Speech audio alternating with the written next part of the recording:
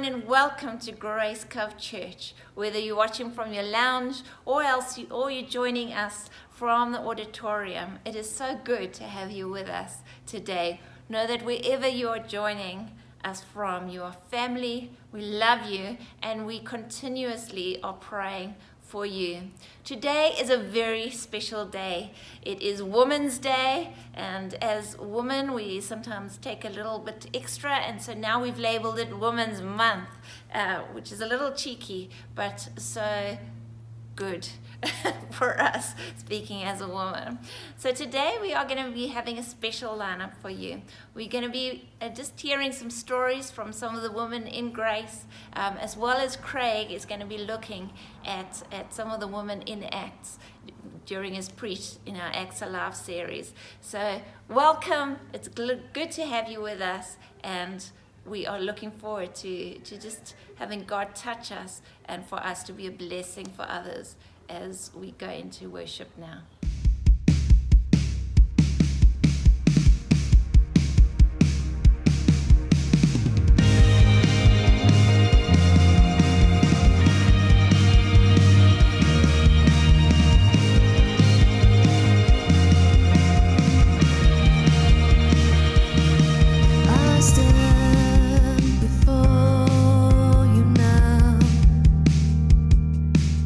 The greatness of your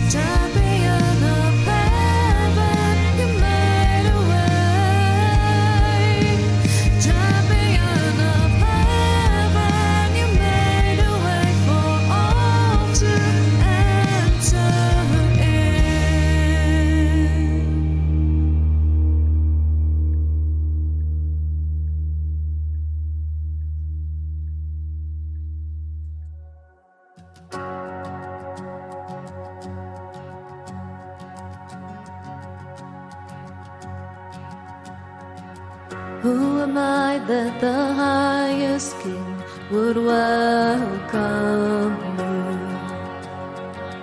I was lost, but He brought me. You know His love for me. Oh, His love for me. Who the Son sets free, always free indeed. I'm a child of God, yes I am. Free at last, He has ransomed me. His grace runs deep. While I was a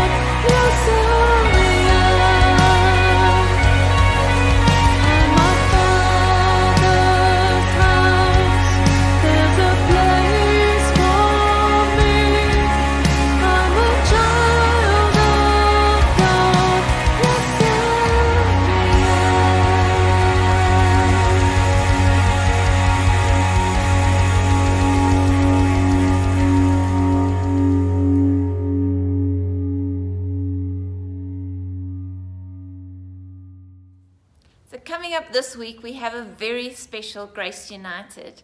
It's the first time in many months where we can come together and pray on site at 145 Glover. We also will be streaming at the same time via Facebook Live as usual, and so you can join us either online or on site. And so we're looking forward to seeing you on Wednesday night, 7 o'clock. Our Called Ladies event, month-long event, continues every Wednesday at 7:30 or else on a Saturday at 3 p.m.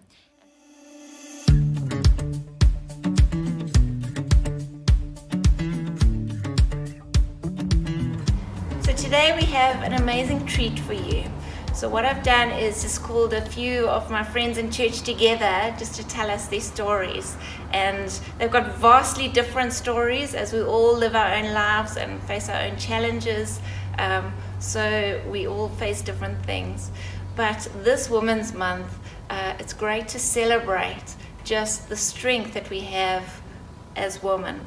And I was listening to a talk yesterday just from a friend of mine preaching, and she happened to say that when we are strong women, it's easy for us to be broken when we're standing on our own strength. But when God gives you strength, that inner strength, and we rely on His strength, then actually we can't be broken and beaten, because it's Him who gives us that strength. And so here on the couch with me right now, I have Lily. As she starts speaking, you'll recognize her voice. She works at the church office, and she's often the voice on the other side of the phone. And her daughter Chloe Naidu. And Chloe, you would recognize her strength if you've got kids. So she's normally out with the kids and making them jump up and down and dance and do crazy stuff. So I'm going to start with you, Lily, and just talk to you a little bit about mothering. We had a staff meeting just a couple of weeks ago, and you were talking about just how you celebrate Chloe, like all the time, about how just her whole conception was a hard-fought, prayed-for battle, and so you celebrate her every day. So tell us a little bit about that. I was going through a time where I had to take fertility pills, and it was a struggle because all my my hormones were hectic. I wasn't the same character. I was getting irritated all the time. And during that time, Mike just came to me and he says, I'm taking these pills now and I'm throwing it away. And I said, oh gosh, you're throwing my child away. That's the feeling I went through. And I cried out to God. I cried and I said, Lord, He's telling me to have faith. What is this faith all about? And I continued to cry. And then I was in a group of ladies who asked me, what prayer do you want? And I said to them, I want to be able to have my first daughter, have a partner, have a friend, have a brother or sister that she can talk to. And my request was to have a second child. And I voiced my calling onto them, and I said, this is how I feel, I'm broken. In our Indian community, it's like you gotta have a whole lot of kids, and I didn't want to feel as if there's something's wrong inside of me. So I cried out to God, and I voiced my opinion to the ladies, and God came through. The ladies prayed, they continued to pray. And as you can see, as Chloe is here, she's sitting next to me. And Chloe, you are a gift, and I've witnessed just this quiet strength, the courage that you attack life with, that you have bravely fought and won some battle. Just tell you again that you are a gift for God, that you were born for a time such as this, and it's a beautiful thing. So that was just one of the challenges that you faced. Another was later in life, and not to go in details, but you had to pack up home quite rapidly, move to another city, and almost cut off many of your special relationships. And you were quite young at that stage, Chloe? Yes, I was in grade 6 at that time, and packing up and moving to a different province, it like affected me in such a way that I had to make new friends and a different culture at the same time, and it did affect me going into a box stage, and I got bullied. But facing battles, and because at such age I had epilepsy, and I got bullied, but God made me, I think in having that purpose, God made me realize that you have certain battles in life, and facing those battles in life, you can face anything. By I moved in a rapid state, but in the end, it made me choose the career that I am today, which is travel and tourism. So, I mean, it's incredible, just the things that you are accomplishing with your life, Chloe. And I think what speaks to me is just, particularly these days with your mask, I just see these big eyes. But you have the ability to, in a crowd, but particularly for the younger kids, not only, but for younger kids, you seem to be able to channel in and find the one that needs just some help and care, particularly with your history of bullying. And so how does God speak to you? How do you know just and find that strength and the courage to just step out boldly for him? I think because the one thing that I've took notice is that during the years I needed to trust God. I needed to stand up firm for him, and as well as knowing who I am in Christ. And because I know who I am in Christ, I can identify with people and with the children that are hurting. I can identify with them because I've been through the situations with them, and I can identify, I can see what they are going through, and I can talk with them and tell them that they are not alone. God is with them wherever they are. Beautiful. So my next guest, if I can call her a guest, is Renata Root, and you would know her from praying for her for many times actually. So Renata, tell us the story, a little bit of your journey, what you faced the last couple of years. Okay, so in 2018 I fell ill, and after a couple of doctor's visits they eventually referred me to a specialist. I had to go for an emergency operation, and the next morning the doctor came in and basically started with, "Your battle starts now." And even though it was never on my mind, I instinctively knew what he was going to say next, and it was that they found cancer. So obviously it was quite a shock for us. We didn't expect something like that, but for some reason it was also, I also had this amazing feeling of calm, peace on me. And it's really that where they say it's basically it's a peace that surpasses all understanding. So the next couple of months that lied ahead, I had to go through several surgeries and also chemotherapy, and it was about a year or so that I had to go for treatment. And 9 months ago we got the news that I was finally in complete remission, and it's still that way. It's amazing. So what I loved about your journey is just your faithfulness, but also just that you just had such a conviction and that trust that Jesus was going to heal you. We saw you week after week, unless you'd had a surgery in church, and the joy that just shone out of you was actually unbelievable. So how did you keep your eyes on Jesus? For me, it was just clinging to the promise, and also, more important, clinging to the promiser. You can go into the Word, and the promise that God gives you is rock solid. It's the truth. So good. And it's just really what I cling to. And there were times that yes, it wasn't always easy.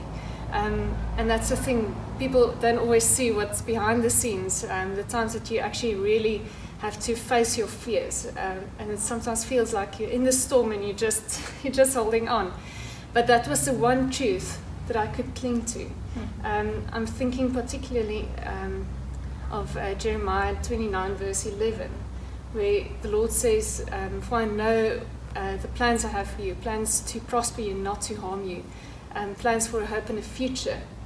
And you know, that's something for all of us that we can really hold on to. And if you read the chapter just before that verse, and also the rest of chapter 29, it actually, God never promised to take them out of the captivity immediately. It was actually 70 years. But in that time, He actually told them, live your lives. You know, plant and just, you know, build your houses and dwell in them. And I think it's so important to, in the midst of the storm, to live your life and to live it well. Beautiful. Yeah. And the thing is, the second part that you mentioned of the joy, it's actually quite interesting. During my journey, the Lord revealed to me that joy is a weapon. Sure. And it was such a weird concept for me to grasp, because it just doesn't feel like it fits together. But if you think about it, if you can have joy in the midst of suffering, it's actually, it's just amazing, because it's like a double-edged sword. You disable the enemy to use suffering to bring you down. Yeah. And at the same time, you're glorifying God. So to have joy is, again, I think it's a choice that you make. Yeah. It's a decision, but also when you allow God to lead, it just flows. You can't help it, because you know it's God's plan, and it's His best plan. Yeah. We often want to make plans, and we want to take things in our own hands, especially if we don't know what the future holds. But you do come at the end of your own strength, and it's at that place where you can actually surrender and allow God to take over. And there's that peace that comes with it, and there's a joy that comes with it. Yeah. And I think that's just where God always came through for me in the most difficult situations. And every time, that just allowed my faith and my trust to actually be built upon that. It's beautiful. Yeah. So good. I'm getting a bit lost in your story here. So I read just a blog yesterday, and it said there's one word difference in why is this happening to me to why is this happening for me. Just building on that verse in Romans 8 where God says God turns all things to good for those who love us. And I just want to commend you just for how you fought this fight, just the strength of facing the battle, just you and your husband, how just you faced it with faith, with perseverance, with holding on to God, for believing in His strength and not your own. And so well done for that. Thank you. I've got our friend Annette Agutu with us today, and she is an amazing woman. In fact, I can't even understand some of the degrees and things that she has. Hey, Annette. And so I'm just going to ask Annette to tell us a little bit about who she is and what she does. And just when I think of you, Annette, I just think of you as a modern day Lydia, a woman of influence who just really ushers in the kingdom of God. Thank you so much, first of all, for the invitation to be one of those that you are really showcasing in this Women's Day program, and I am glad about it. Now, regarding being a woman of influence and following in the footsteps of Lydia, and I'm so glad you've picked on this topic. Mm-hmm. In my view, I don't think any of us really has a choice. The day we are born, we are actually born to influence, whether for good or for bad. Daily, we have to make a choice as to how we use our giftings, positions, blessings and opportunities that God has given us to influence society for either good or bad. Well, for me, my journey in life has opened doors for me to advance in the academic arena, particularly in the field of international tax, which is the field of my specialization. And it has opened for me doors to meet with various people, both my peers in this country, people at national level and at international level, and these are mainly policymakers on international tax issues. And I'm aware in all my engagements of the type of influence I should have in these engagements as a child of God. So you touched on that you work in all these different fields. I think you've just received a new UN appointment. So tell us about that.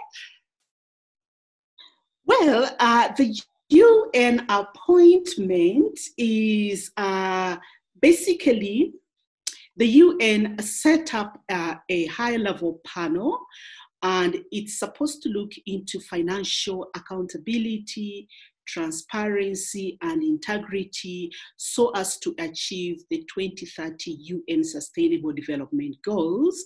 So a panel of about 17 people were selected in the entire world.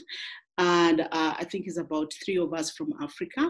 And we are looking at all these issues and literally providing guidance to the UN member countries. And while that is going on at international level, at national level in the country, I'm on the Davis Tax Committee that is reviewing the country's tax system. And we are working together with SARS, looking at the tax gap the country is facing and how COVID-19 has also impacted on the country and what can be done as a country, to fill that gap. So it's quite a high jump, and it's like squeezing water out of a stone. So you come out with ideas both at national level and literally giving guidance going forward. It's a tall order, but I think for me, approaching it from the values that I have, because people are trying to pull from different angles. Remember, when it comes to tax, it's about protecting countries' interests. Mm-hmm. And I am very firm on protecting the interests of developing countries. And there, I just literally say it as it is. So I've read the stuff, I understand what I'm talking about. So putting down your foot, this is how we go. These are developing countries' concerns. And that is how I'm able to bring in my influence. But I always have a subtle agenda.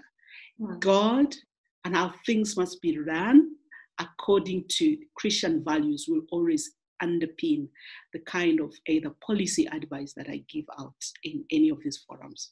Yeah, it's stunning. So when we say you're a woman of influence, we're not lying. So Annette, you're an amazing mentor to many of us, and I love you. Speaking to you again after so long, miss you. So this is my friend, Daphne Cowie, and many of you would know her from seeing her around church. She bakes the rusk every week for us. And what some of you may not know is that her and her husband Mike Cowie planted this church many, many years ago, and she is still a faithful part of the same body, which is amazing in itself. And I have witnessed how many people you have impacted, whose lives you've changed, the faithful prayers and investments you've made in people's lives, how rich and rewarding, and how one day when you get to heaven, you're going to be, I think, in the front of that queue, where God is going to be saying to you, well done, my faithful servant.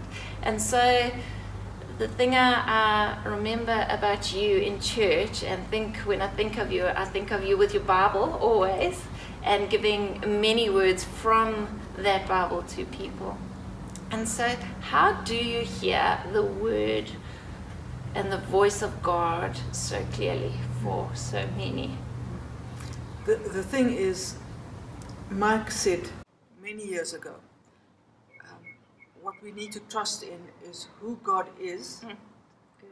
And he will do, he is who he says he is, and he will do what he says he will do. And so, to me, the word is very important. How you say, how we hear it. Sometimes I read a scripture that I've read for ages and it just sort of jumps out to me. It's just like it's special. One of them is, and this is also that's kept me, because if you have a role, like you say, Mike and I, with the church, people have a perception of you, but you also have this voice behind you condemning you the whole time. That is a constant thing, no matter whether you are the least or the most.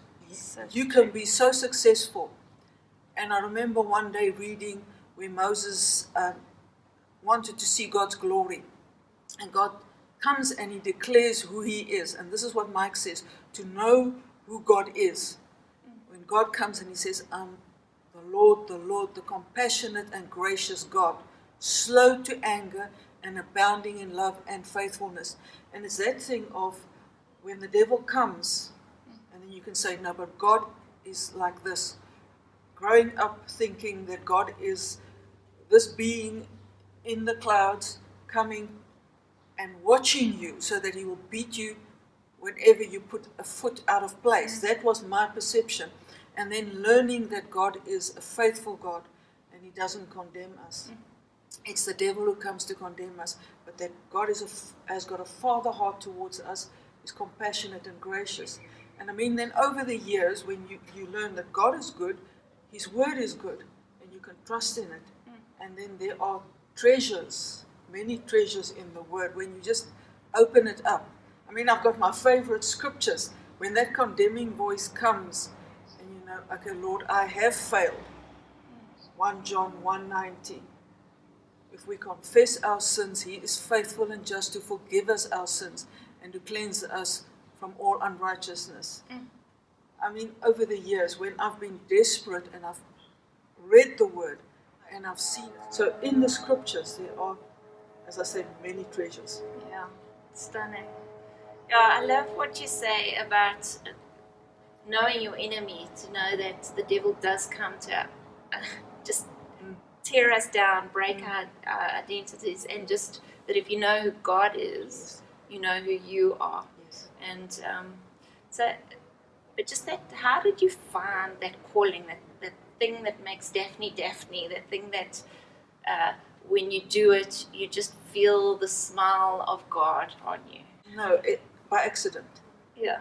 Because I would rather be in the background. I'd rather not sit here. Yes. So, yes, I do not love washing dishes, but I'd rather wash dishes than speak to people. But it's that thing of, Mike has also said, as you go, because often people say, what is my purpose? And he says, go and do something. And then when you do it, you will find whether God's approval is on it or whether you just get pleasure out of it.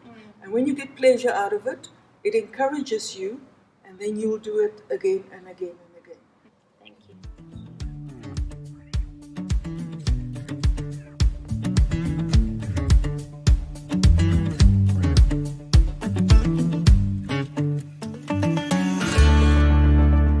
Well, good morning, everybody. Welcome to Church Online. To you guys here in the building on site, welcome to you. And for you guys connecting via YouTube, it's great to have you with us this morning.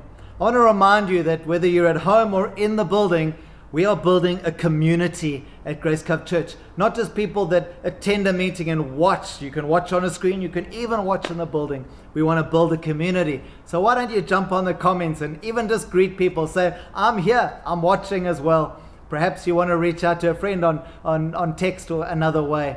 Maybe as the Lord puts something on your heart, you'd love to share that in the comments. We want to go beyond just meeting with the screen in between us to interacting and engaging as we do life together, even in these kinds of circumstances.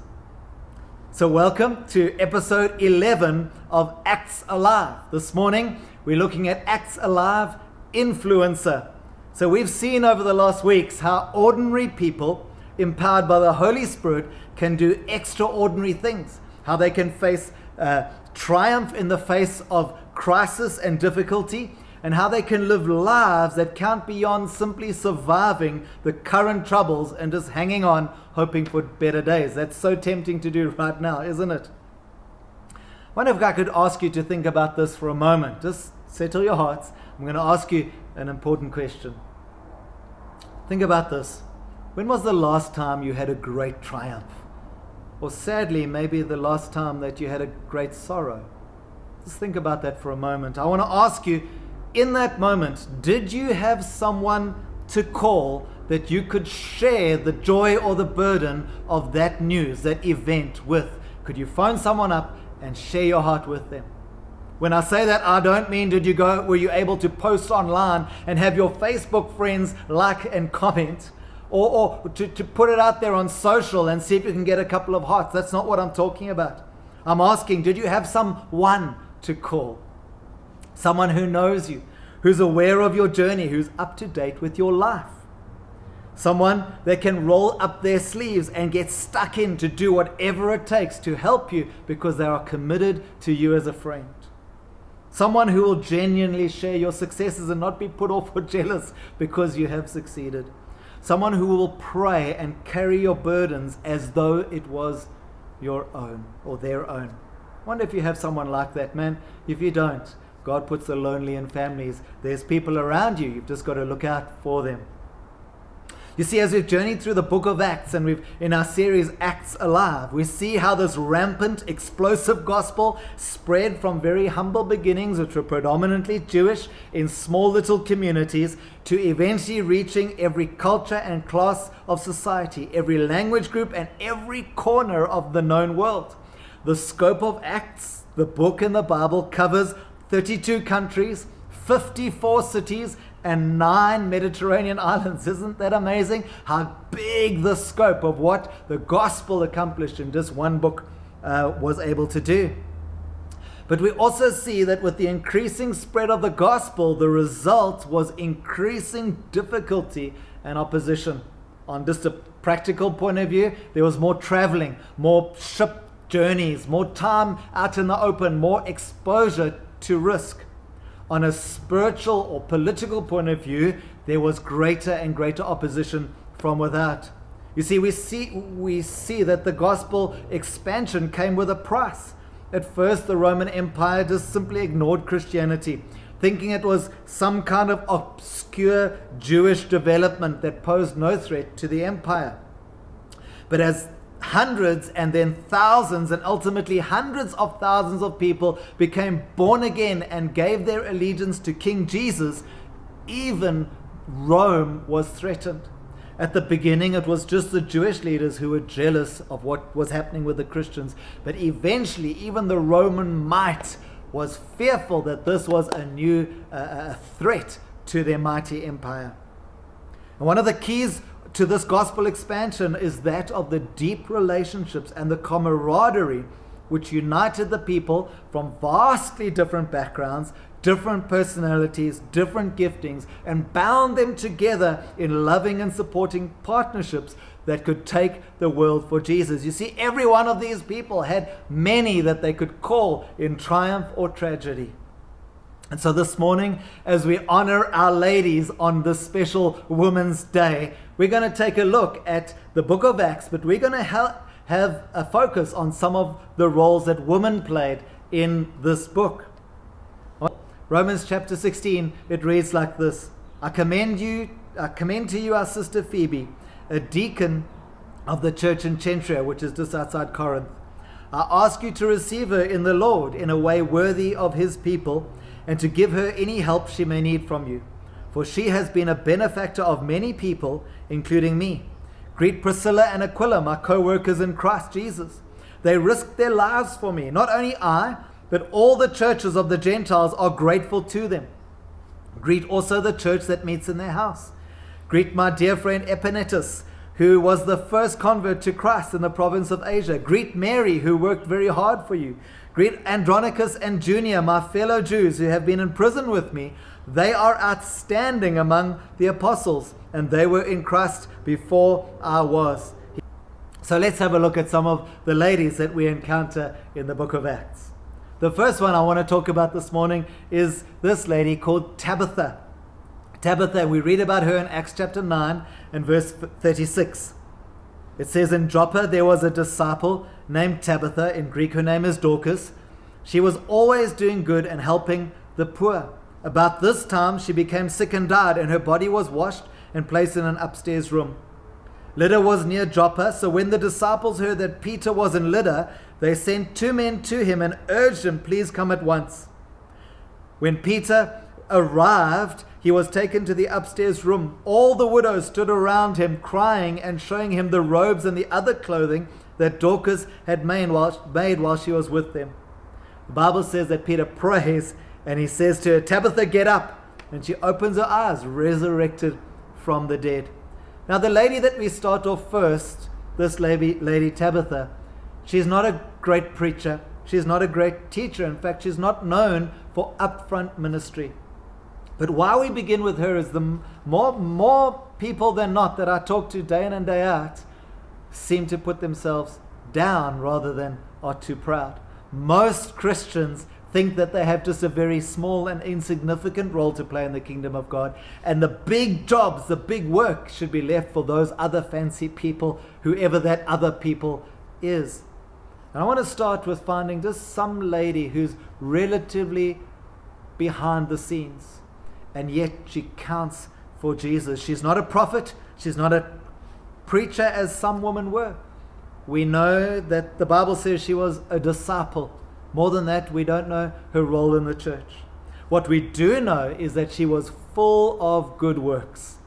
Full of good works. Can you imagine if someone was speaking about you in the congregation and said, oh, so-and-so, man, they are full of good works. What a wonderful thing. Constantly doing charitable deeds. She made clothes and gave them to other widows. She herself could have been a widow, but she was respected and valued by that local congregation so much that when she got sick, the church gathered together to pray. And when they heard that Peter the apostle was nearby, they sent to bring him to pray for her. This was a lady that the church was concerned about. We see that she's raised from the dead, and just that by itself is an example and an evangelistic moment for those around her. So what is it that Tabitha teaches us? I think Tabitha teaches us to live with a servant heart. There's some beautiful things she shows us. She shows us love in action. She spent time doing good works, not just saying good things. She shows us love in action. She shows us amazingly how to live healed. You see, too many of us make our address at the point of our pain. And in life, we will all go through trouble. We know that so well. But many of us will camp there. We put down roots and we make our foundations. We own our address, and that becomes who we are. Tabitha was a widow, yet the Bible tells us that she overcame the pain of her loss so that she was able to minister to other widows. She found a way to live healed, that she could minister the love of God to other people who were struggling with the same experience. Tabitha teaches us to bloom where we planted. Many of us would say, oh, if I had an easier boss, I'd be able to shine Jesus better at work. If I had more money, I could be more generous. If I wasn't so busy, I could pray more. We often think it's my circumstances that hold us back. But this lady, Tabitha, bloomed where she planted. She bloomed where she planted. She had gone through some stuff in life, but she chose to have a great attitude and pour the life of God into those around her. Now, the final thing that Tabitha teaches us is she teaches us to embrace her second and third act. We speak about our first act being our school years, our study, and then our job. This lady had had a family. She'd been married. Now she was widowed. Her life had gone into the next stage. She could have just sat on a rocking chair. I don't know what they would have done and whiled her final years away. But no, she embraced her second act. She found a purpose for this next season of her life. She made it count. Tabitha teaches us to live with a servant heart. The second lady we'll talk about this morning is Mary. Now this Mary was John Mark's mother. And we read about her in Acts chapter 12, verse 12. It says, when this had dawned on Peter that he was released from prison, he went to the house of Mary, the mother of John, who was called Mark, where many people had gathered and were praying. So during the first few centuries of Christianity, there were no fancy church buildings. The cathedrals and all of that came much, much later. And so the church would meet in either outdoors or in the homes of affluent people who welcomed them to meet in their houses. And so local groups of believers gathered together in houses large enough to accommodate their church gatherings. And one of these early house churches was hosted by this lady called Mary, who was John Mark's mother. Mary was most likely a wealthy widow. She was originally from Cyprus, and she was related to Barnabas. She became Peter's friend because of Peter's involvement with the congregation in her home, so much so that Mary's son, John Mark, got to know Peter, became his assistant, and eventually became an apostle in his own right and was instrumental in writing the Gospel of Mark. And so Mary would have been well off and influential. She would have been from the upper classes because she had slaves in her home. She allowed the church to meet in her house. You know, when Peter was arrested, the church is found praying in her home. At that stage, Herod, the ruler of Jerusalem, turned against the Christians and he persecuted them. James was just recently executed. Peter had been arrested, and there was great pressure on Christians. And yet Mary, encouraged, still has the church meeting in her home. And so where Tabitha teaches us to live with a servant heart, Mary teaches us to live courageously. She has a sense of godly stewardship of all that she has. She understands that what she has is not her own, but it belongs to God, and she is simply a steward or a manager of His resources. She puts the kingdom first. She lives a sacrificial life. Could you imagine having groups of people in your house most days of the week and many, many more on Sunday? Think of the mud stains on your carpets and the cups and saucers that get broken. Think of just the general wear and tear of your home. You know, often we ask for people to help us with hosting when we have visitors from the outside. And we find sometimes it's quite difficult for people to say, come to my house. I don't have much, but I can share it with you. People in our city feel like they've got to put on this wonderful thing. I can't tell you how many times when we have gone to minister at places, we go to the pastor's house to stay, the husband and the wife end up sleeping on the lounge floor or in the children's bedroom, and they give us their bed. Man, if you've got a bed, you can be sacrificial and let people be in your home. You know, when I just got saved, the church that I got saved into had some founder members. They were grandpas and grannies. Their names were Laurie and Rose Hodson. And they were farmers, and when they sold the farm and moved into town, they built a house for themselves. You know, the kind of house farmers build in town, right? And they had 3 garages, but they decided from the beginning, the church was still small and young. It hired a rotary hall and then a school hall for Sunday meetings. It had nowhere to meet in the week. And so above the garages, they built what they called the upper room. It had a kitchenette. It was open like an auditorium. It had a bathroom so that you could go to the bathroom right there. And they said from day one, this building will be for the church. You know, I remember my very first prayer meetings as a new believer in that upper room. I remember sitting and listening to men and women I came to respect as they mentored me and discipled me and taught me the deep things of the faith. I remember attending my first elders meeting in that upper room. I remember leading my first elders meeting in that upper room. It was just you might call them an old man and an old woman, but they chose to live a sacrificial life. They welcomed the church into their very home, week in and week out for more than 15 years. You know, Colette and I got married in their garden because they were like Mary. They had learned to live courageously and open their doors to the things of God.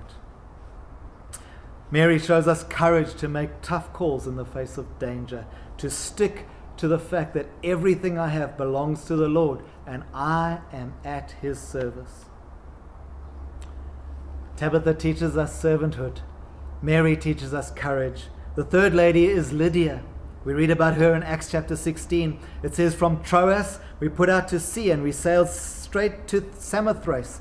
And the next day we went on to Neapolis. From there we traveled to Philippi and a Roman colony and a leading city of the district of Macedonia. We stayed there several days. On the Sabbath, we went outside the city gate to the river where we expected to find a place of prayer. We sat down and we began to speak of the women who had gathered there. One of them listening was a woman from the city of Thyatira named Lydia, a dealer in purple cloth. She was a worshipper of God. The Lord opened her heart to respond to Paul's message, and when she and the members of her household were baptized, she invited us to her home. She said, "If you consider me a believer in the Lord, then come and stay at my house." And she persuaded us. This lady, Lydia, would have been a wealthy and influential business lady. She dealt in purple cloth. She was a Gentile, and she'd moved to Philippi, where politicians and high military officers lived, so she could trade with them. They would have been her clientele. And she determines to provide the gospel with a beachhead into Europe. She's a lady with a heart after God, but she's not born again. When she hears Paul preaching, she becomes born again. She's the first convert to Christianity in the whole of Europe. It would have been in Philippi. And she's the beachhead.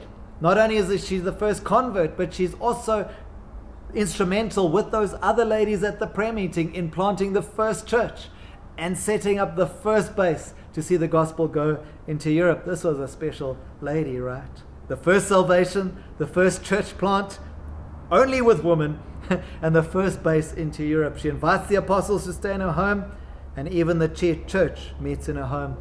You see, Lydia teaches us to live sacrificially. She begins by showing us a hunger for God. She's seeking God. She's regular in prayer even before she was born again. Lydia also teaches us that small beginnings can be very significant. Can you imagine how a business lady and a few friends going outside in the open next to the river just to pray during the day? Those humble beginnings turn into the gospel all over Europe and increasingly west into the known worlds. She teaches us about selfless sacrifice. All that she had, her friendship circle, her standing in the community, the resources she had, the home, the money, was offered to serving Jesus. This was a special lady who offered everything to her. The last lady that I want to talk about this morning is Priscilla. We read about her in Acts chapter 18, verse 2. It says there was a Jew named Aquila, a native of Pontus. He and his wife Priscilla had left Rome and had run for their lives. In verse 18 it says, Paul stayed on in Corinth for some time.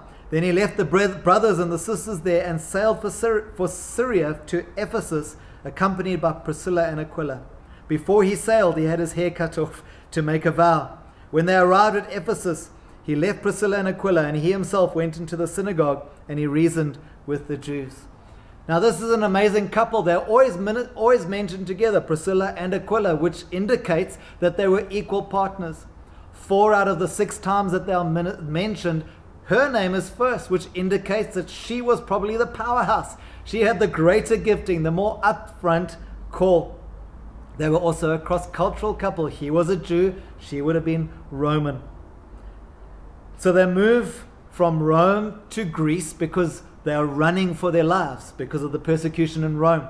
They set up work there. Then they meet Paul, and then when they want to go and plant into Ephesus, they say, man, we can go and establish a business branch there. And so they go with Paul to set up the church there by making a base out of their business. The cool thing is, after 3 months, Paul leaves and they have to carry on.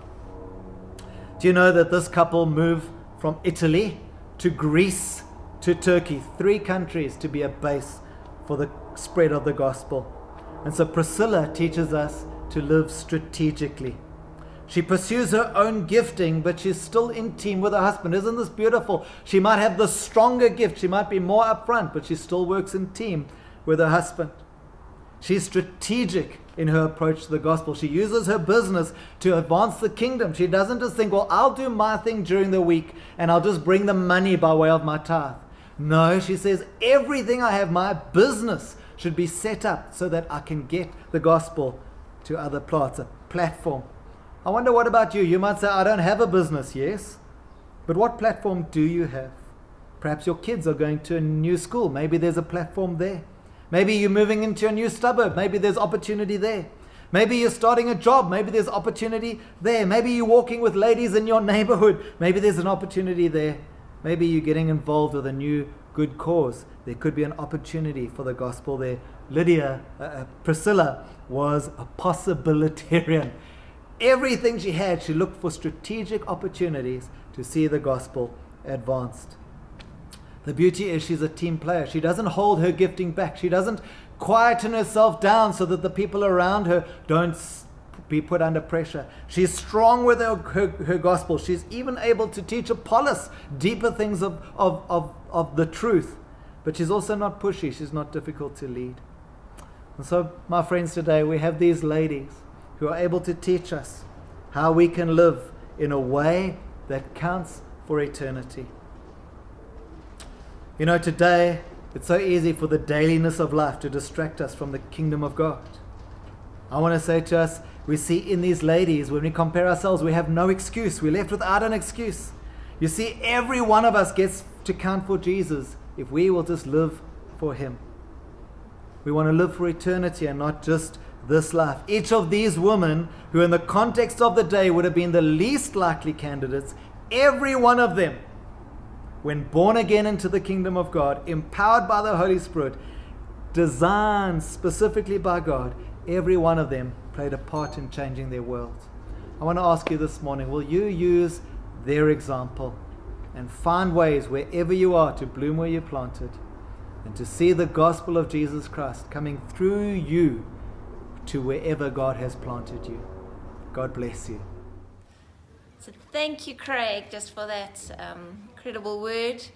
Our Acts Alive series has been so enriching and encouraging. And so for everyone, just remember to go and spoil all the ladies in your lives. Remember flowers, chocolates, especially chocolate, and just love on them a little and appreciate what God is doing in and through them in their lives. So have a great week. We love you guys. Hope to see you soon.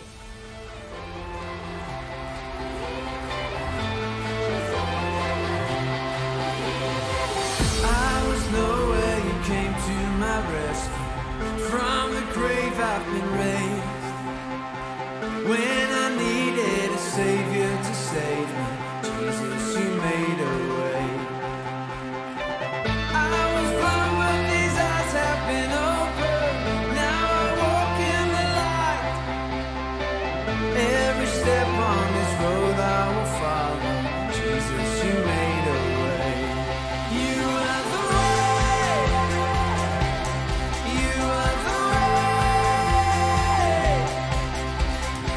lost and dead, but your love came to find me. Jesus, you are the way. You are the way. You are the way. You're the light shining bright in the darkness. Jesus, you are the way. Oh, Jesus, the only way. Everybody jump.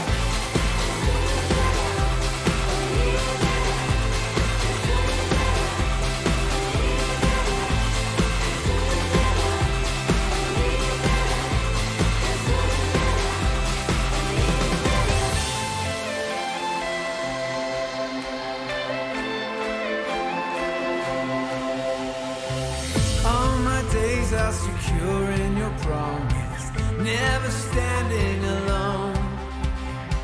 You're the truth, you're the life, you're my future. Jesus, you made a way.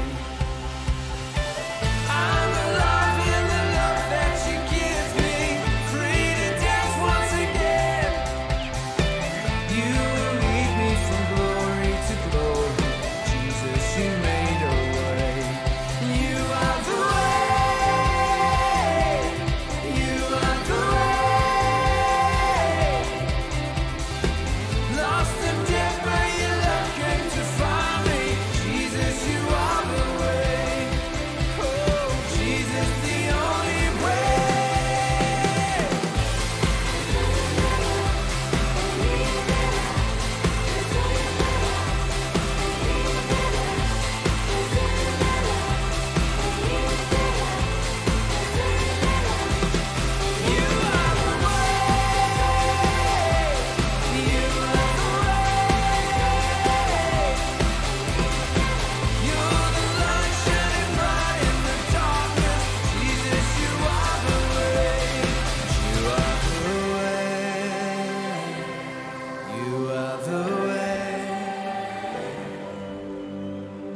Lost and dead, but your love came to find me.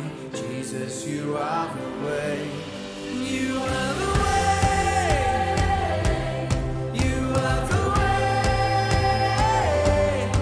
You're the light. You're the light shining bright in the darkness. Jesus, you are the way. Every day I wake up, I'm feeling close. He leads me, guides me in the ways I should go. I seek His face and I believe that He's truth. I trust and know that He will teach me love. He showed me the way when He showed me the trust. He's got plans for my life, to trust and not to